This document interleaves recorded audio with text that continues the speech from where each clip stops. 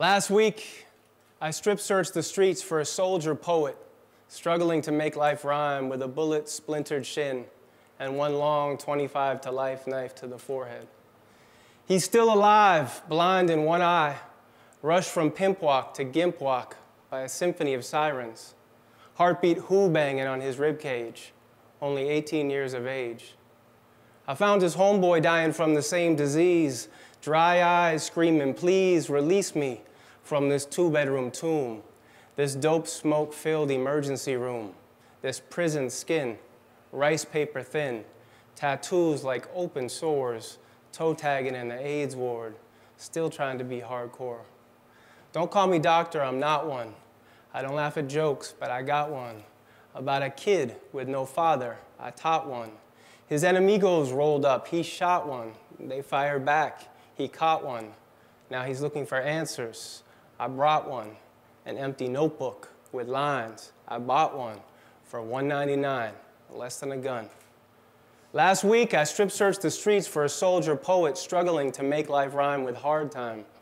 I found him on page 3, right next to me, scratching his way back to the beginning with nothing but a pencil for protection in this madhouse of correction we all call body.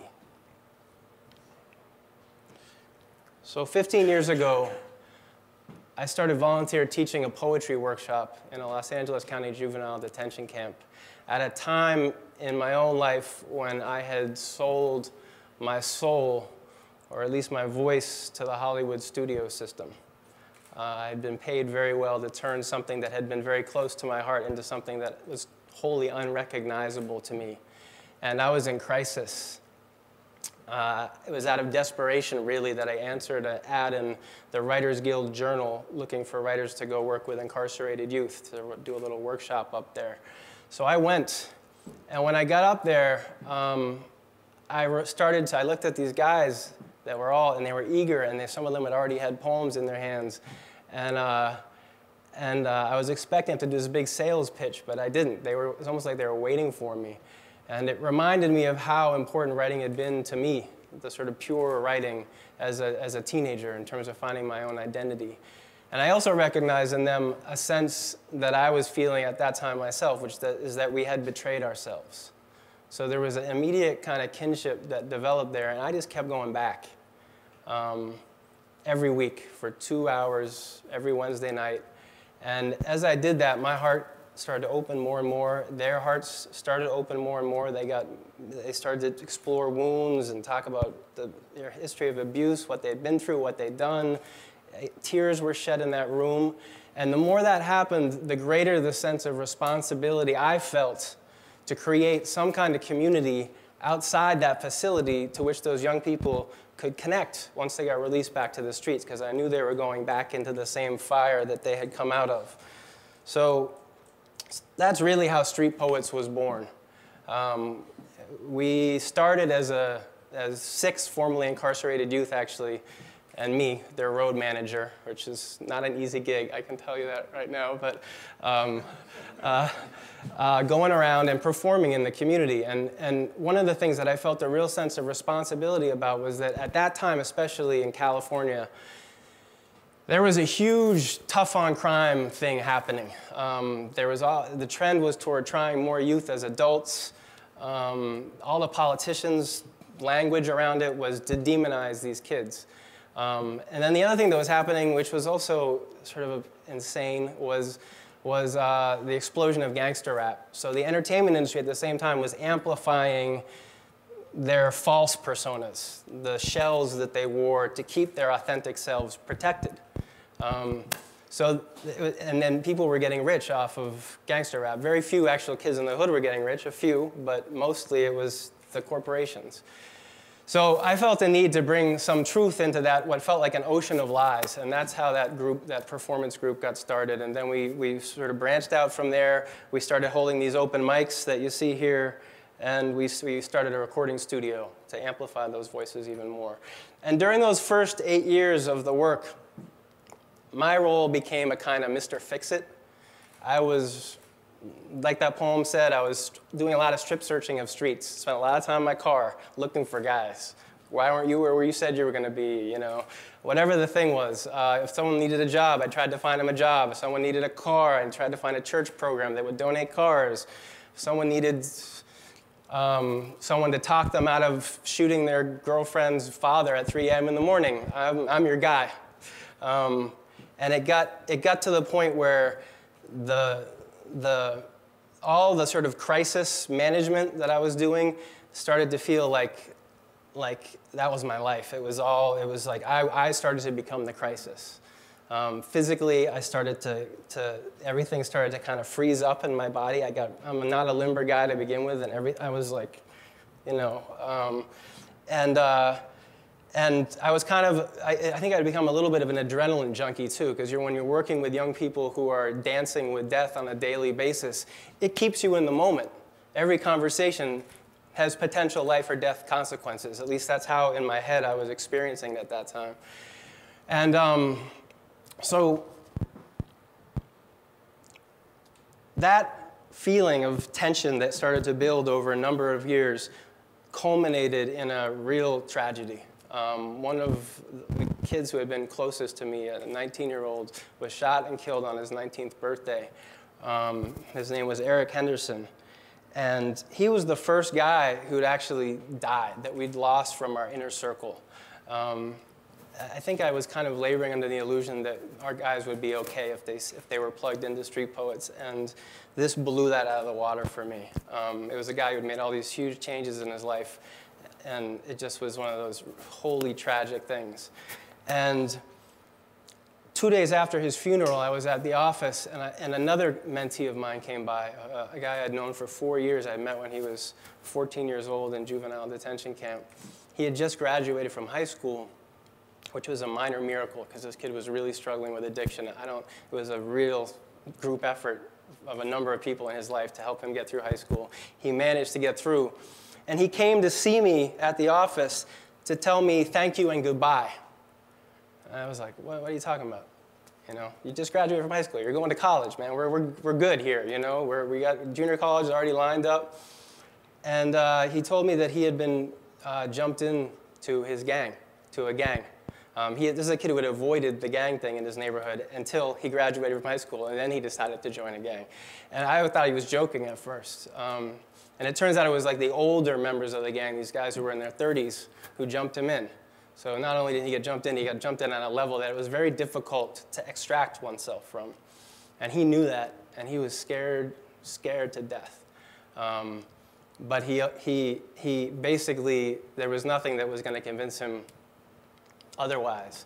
And I felt wholly powerless to do anything. And it was that combined with the funeral I had just been to, and it just felt like my world and the way I had approached that work was dying.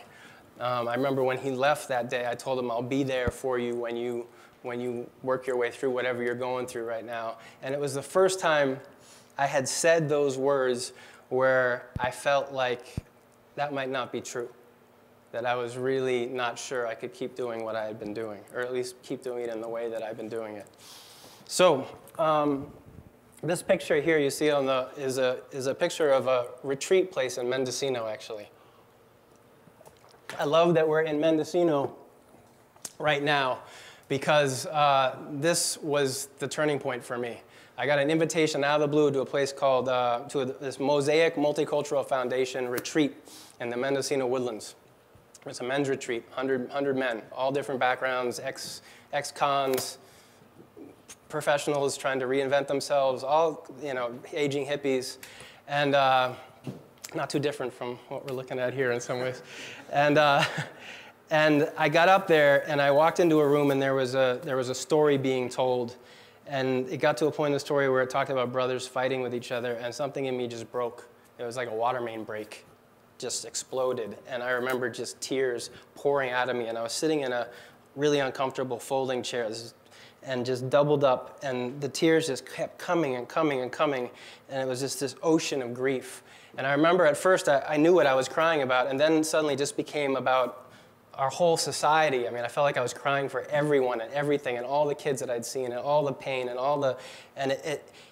At first, I felt like I was literally being ripped apart. It was excruciatingly painful. And then at a certain point, in the midst of those tears, I remember surrendering to them, just being like, this is too big, I can't resist this. And when that happened, the pain stopped. I mean, I was still feeling, I guess I would say the suffering stopped. And the tears kept coming, but it started to feel like a river that was carrying me someplace. It was moving something in me. It was moving me. It was, in a sense, like carrying me home. And then the tears started to almost feel sweet. And I cried for something like 3 hours. I still can't believe how much water was in my body, because I remember my clenched fist just being drenched and tears just coming out of me. And I emerged from that experience a changed person. It was what I needed. And it allowed me to kind of reinvent myself in this work and go back into that community in a different way and a different level. So I want to jump to the subject of this talk, which is the magic bullet, how to heal a violent culture. Number one, there's 3 things we need more of. This is the first, more pain. As a culture, we need more pain. And there's a great quote from the Sufi mystic poet Rumi, that's the cure for the pain is in the pain. If you had said that to me before my experience of the tears, I would have been like, interesting idea, I don't really get it. I get it now. And you'll find in a lot of some of the mystic poets of the world, the kind of language that supports this sort of idea. But as a culture, this is something we need to learn, or remember, I guess, and it would be a better way of saying it. And indigenous cultures understand this idea. They understand the idea that our gifts, the things that we were born to bring into this world, lie within us right beside our wounds. You can't get to your gift, to the medicine that you were meant to share with others, unless you're willing to feel the pain of your wounds.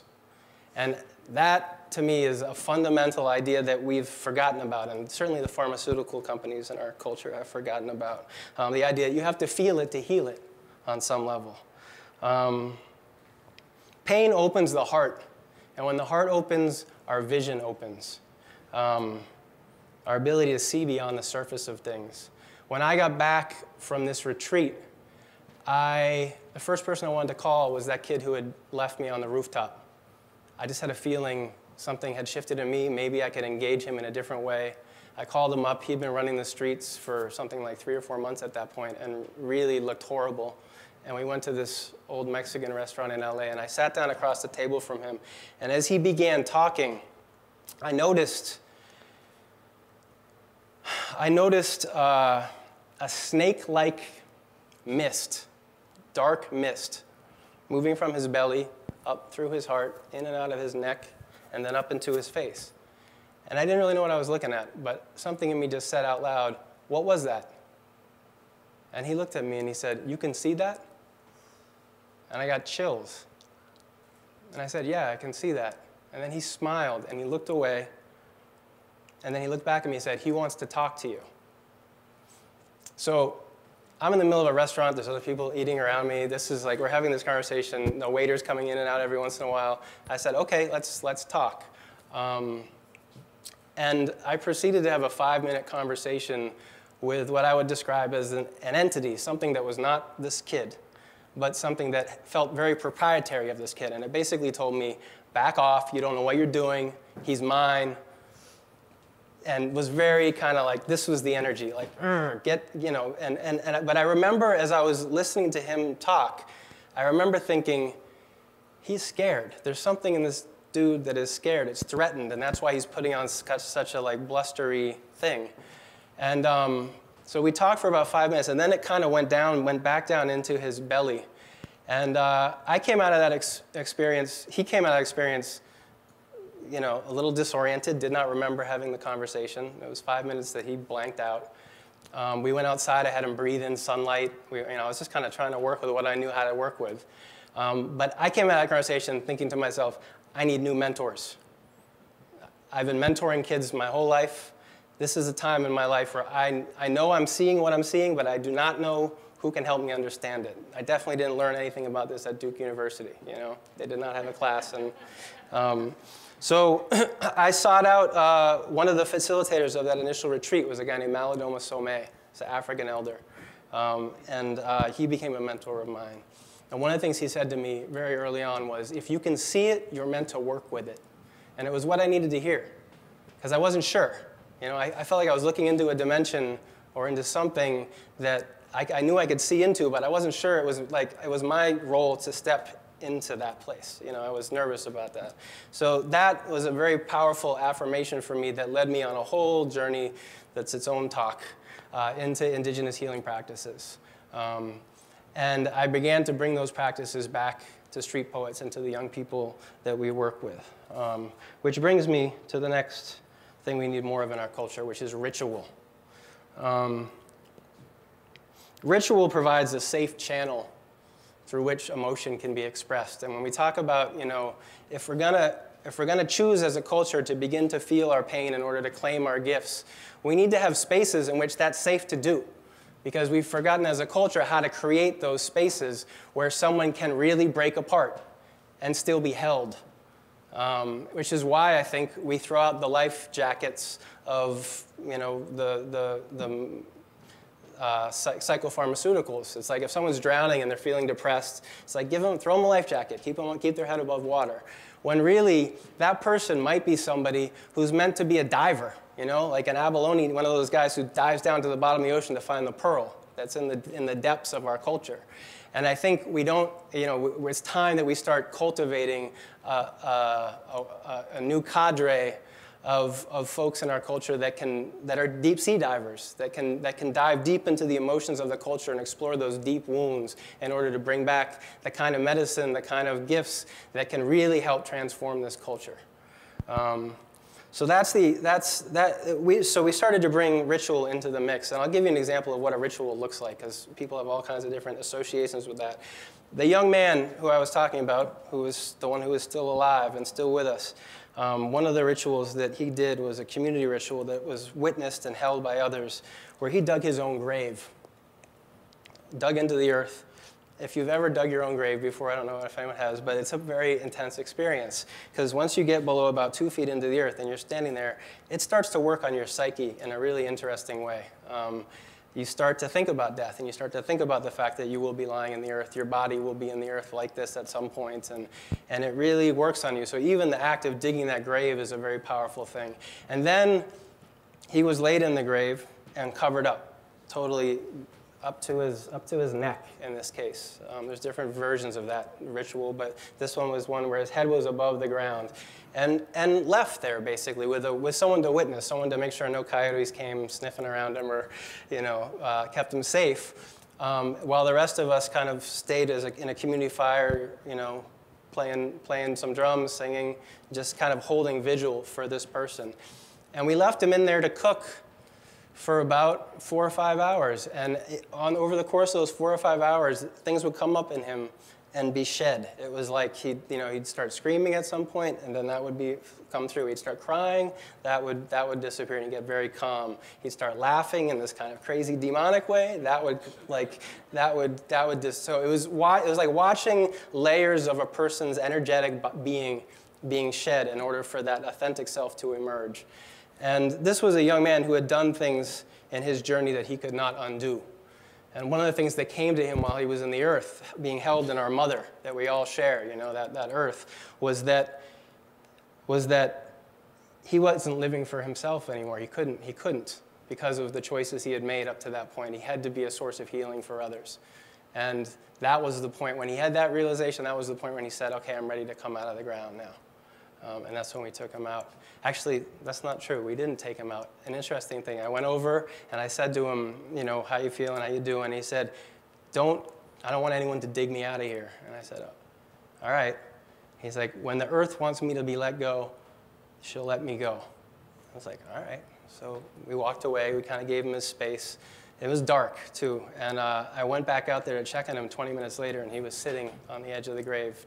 He had dug himself out of there, which may not sound like much, but it's extremely difficult to do. Like all those screaming things, crying, laughing things that were coming through him, could not get himself out of that grave. So, and he was impacted in such a way so that he couldn't make that choice himself. So that was a kind of a remarkable moment and a real rebirth moment for him. And an example of how ritual can be used to help heal people, especially from extreme circumstances like he was coming out of. The third thing is more poetry. This is a picture of Walt Whitman, for those of you who don't know. One of our great American poets, the American father of free verse. And my first really, first really powerful spiritual experience of my adult life was in college, reading Leaves of Grass for a modern American poetry class. I was in my dorm room, and I've been trying to analyze it. I had my pen out, and I was trying to break up his text and everything. It was not the way to read Whitman. And I just started reading it out loud to myself. And as I did that, I suddenly felt this profound sense that like Walt Whitman's spirit was in the room with me. Like I got chills. It was really freaky, to be honest, but also incredibly exciting. And I read the entire book in one sitting. I was sitting on the floor. I remember to this day, tears started, running down my face. I got in a kind of ecstatic state afterward, like, if that's possible, what else is possible? And I remember kind of running around my fraternity house at the time, trying to like engage people who were all thought I was tripping on ecstasy or something. But it made an impression, and I had no receptor for that in my life at that time. I knew my life was not set up to handle that experience or to really process it. But I think that's the main reason, consciously or unconsciously, that it was poetry that I brought up to the juvenile detention camp 6 years later when I started teaching up there. Yeah. Poetry is like, it's a healing tool. It's a delivery system, too, for the medicine.